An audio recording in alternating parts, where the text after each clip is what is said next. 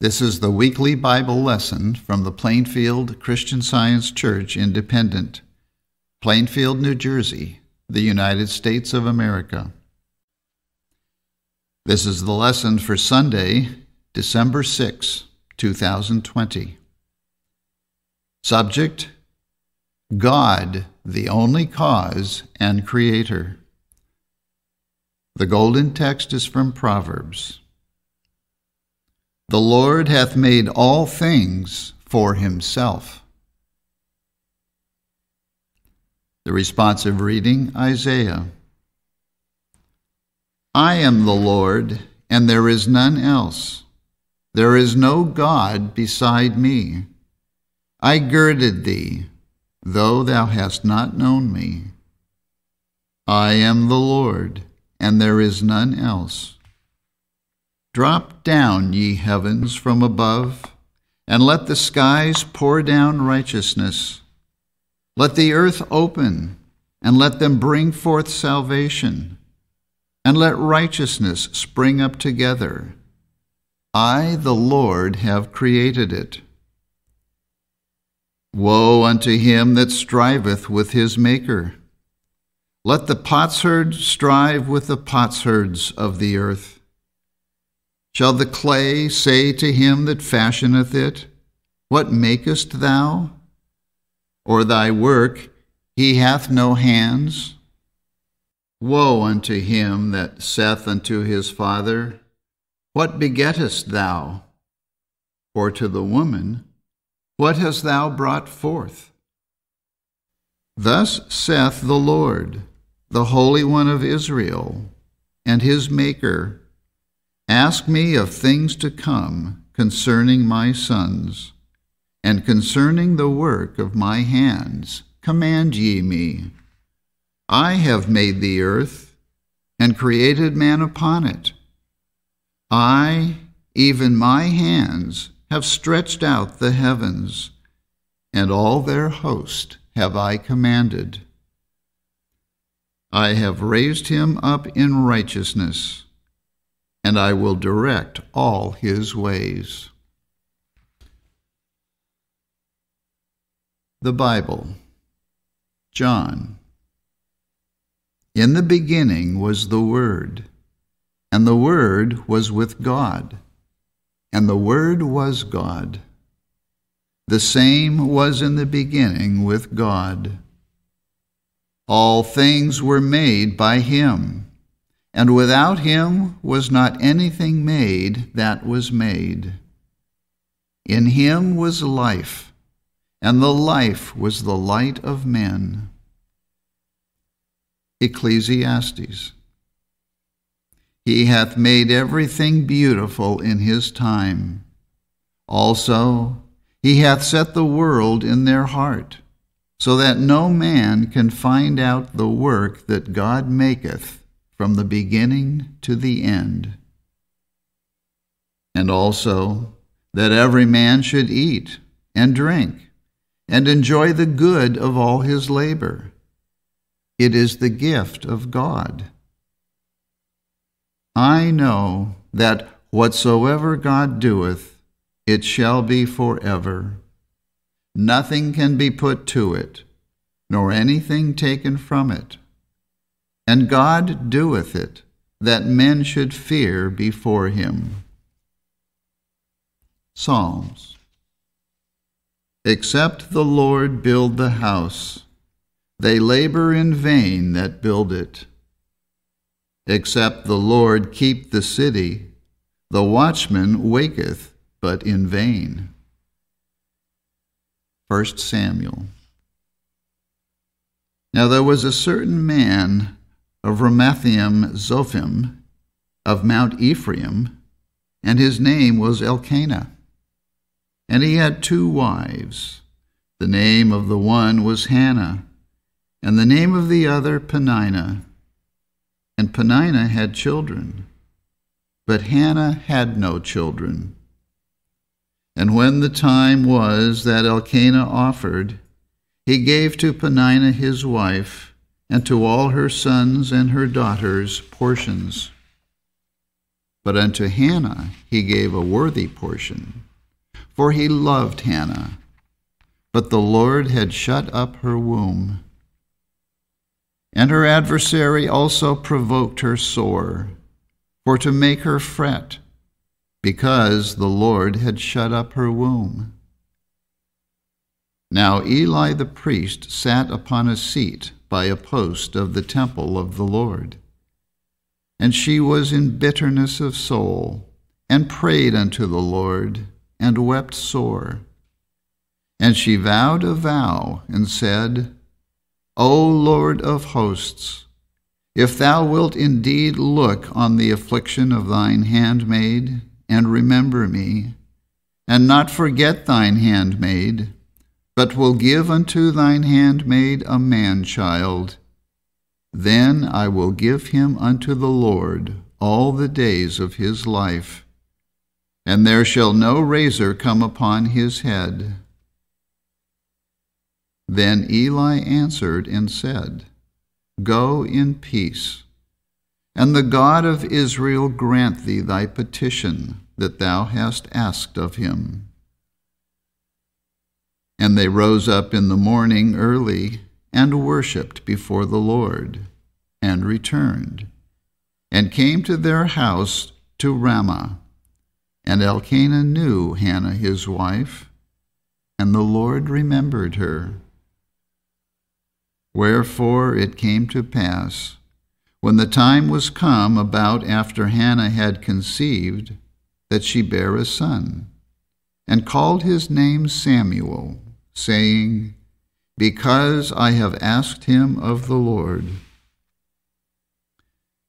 And they brought the child to Eli, and she said, O my Lord, as thy soul liveth, my Lord, I am the woman that stood by thee here, praying unto the Lord.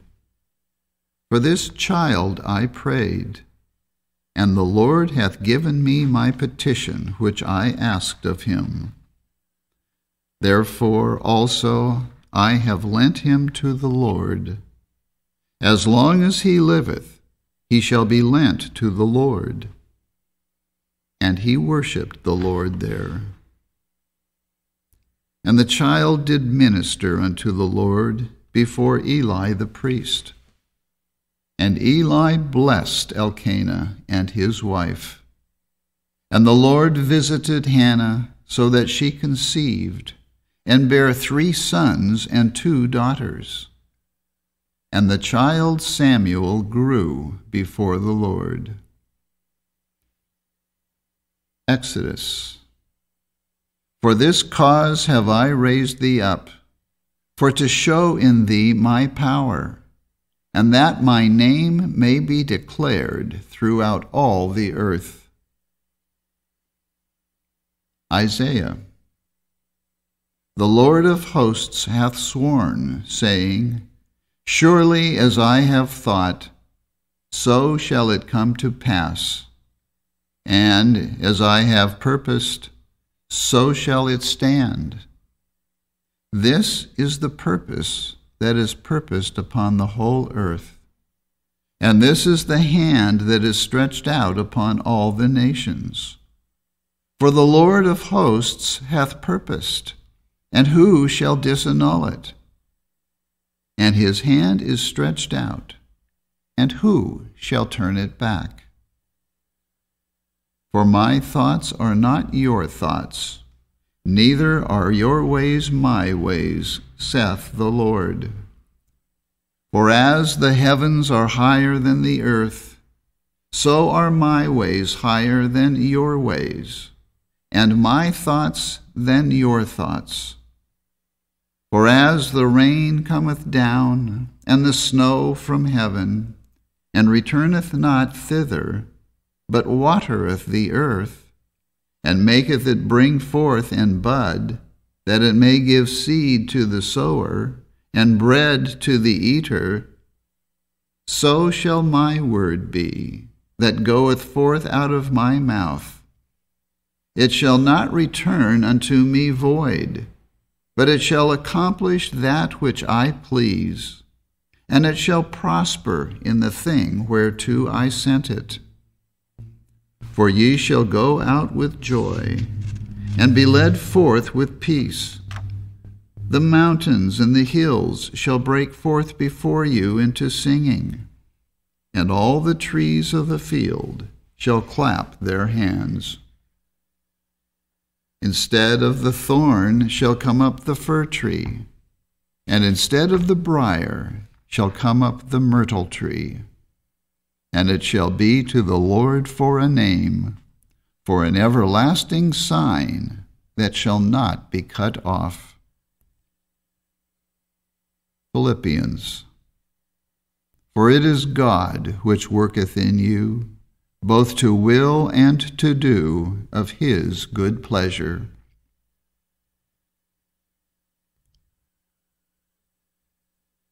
I will read correlative passages from the Christian Science textbook, Science and Health with Key to the Scriptures, by Mary Baker Eddy. Spirit God has created all in and of himself. As the Bible declares, without the Logos, the Eon, or Word of God, was not anything made that was made. The creative principle, life, truth, and love is God. The universe reflects God.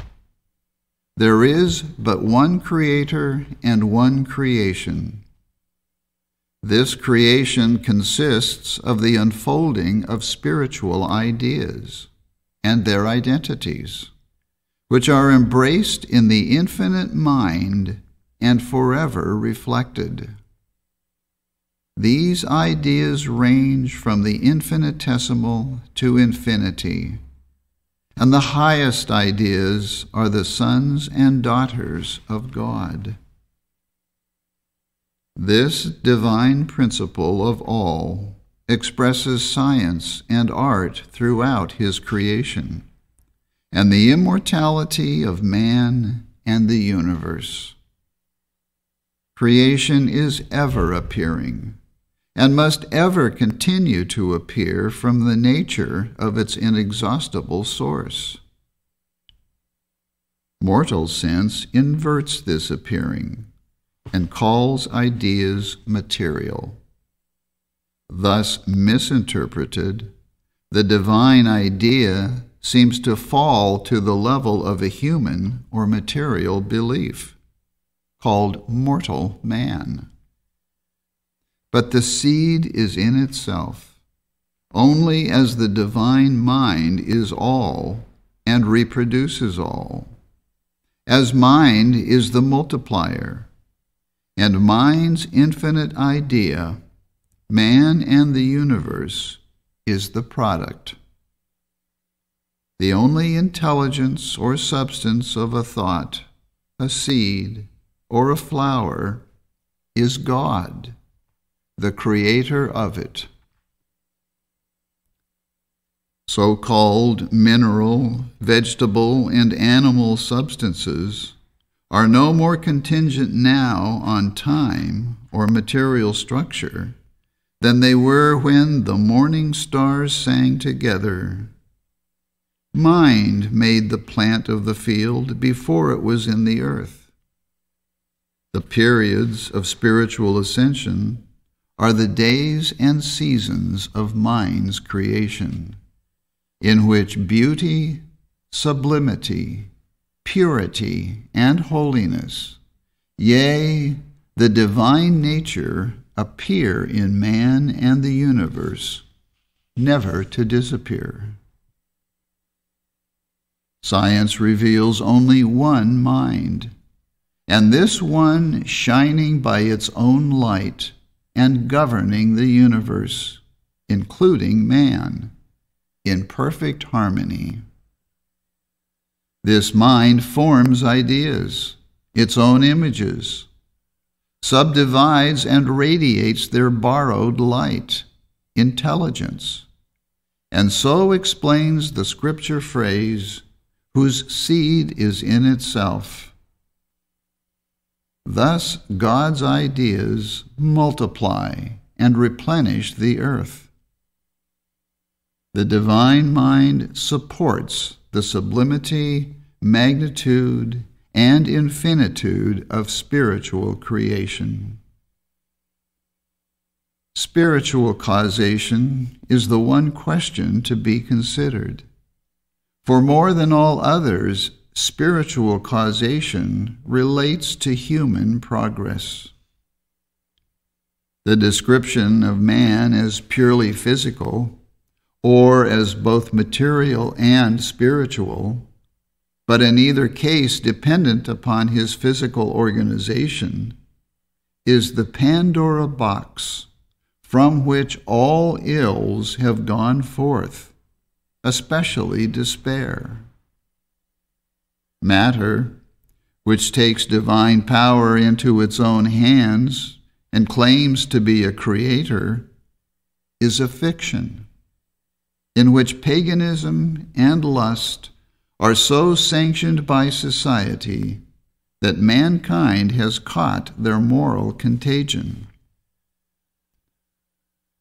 God fashions all things after his own likeness.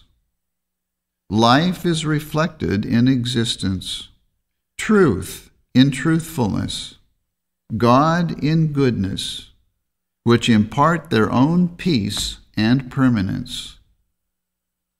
Love, redolent with unselfishness, bathes all in beauty and light. The grass beneath our feet silently exclaims, "The meek shall inherit the earth." The modest arbutus sends her sweet breath to heaven. The great rock gives shadow and shelter.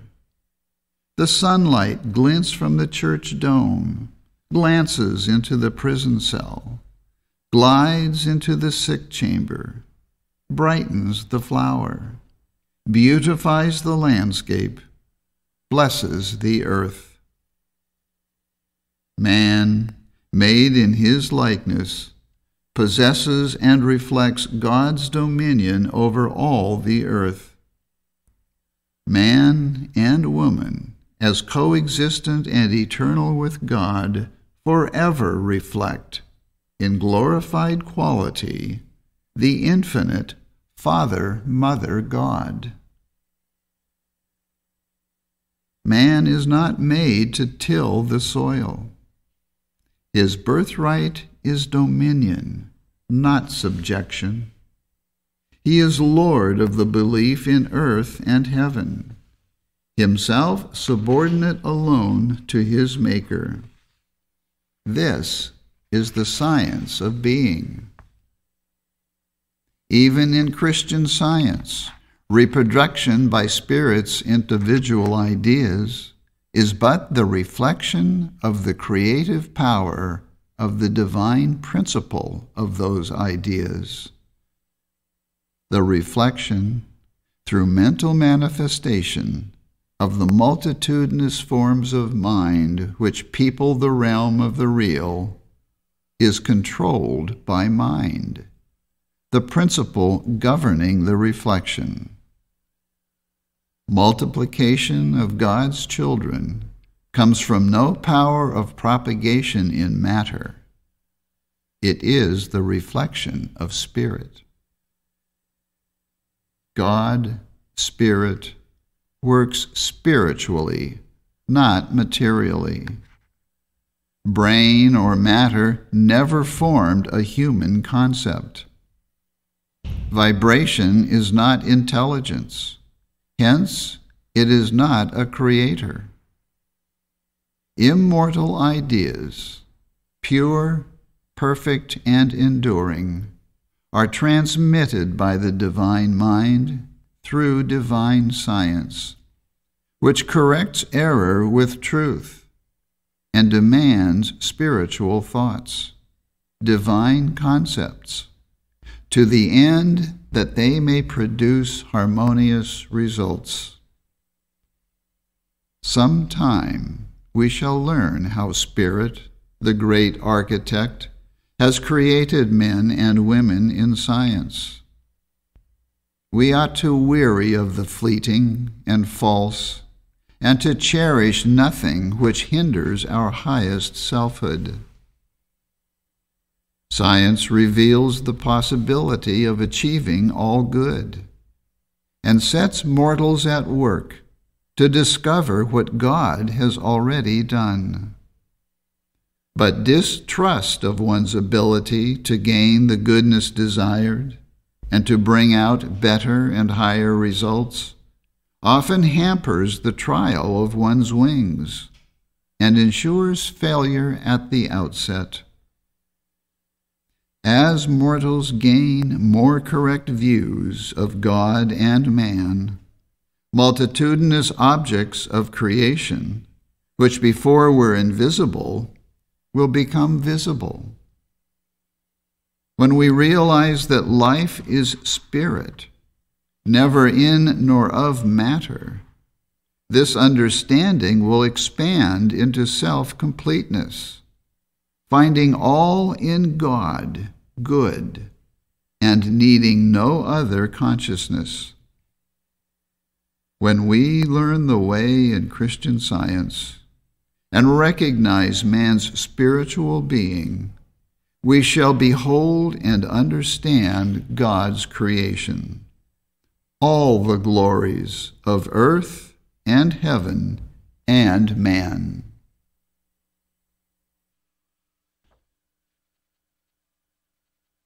I will now read the 3 daily duties by Mary Baker Eddy as given in the Church Manual. Daily Prayer. It shall be the duty of every member of this church to pray each day, Thy kingdom come. Let the reign of divine truth, life, and love be established in me, and rule out of me all sin. And may thy word enrich the affections of all mankind and govern them. A rule for motives and acts. Neither animosity nor mere personal attachment should impel the motives or acts of the members of the Mother Church. In science, divine love alone governs man, and a Christian Scientist reflects the sweet amenities of love in rebuking sin, in true brotherliness, charitableness, and forgiveness. The members of this church should daily watch and pray to be delivered from all evil, from prophesying, judging, condemning, counseling, influencing, or being influenced erroneously. Alertness to duty. It shall be the duty of every member of this church to defend himself daily against aggressive mental suggestion, and not be made to forget nor to neglect his duty to God, to his leader, and to mankind. By his works he shall be judged, and justified or condemned. And from Science and Health, with Key to the Scriptures, by Mary Baker Eddy. Christian Scientists, be a law to yourselves that mental malpractice cannot harm you, either when asleep or when awake.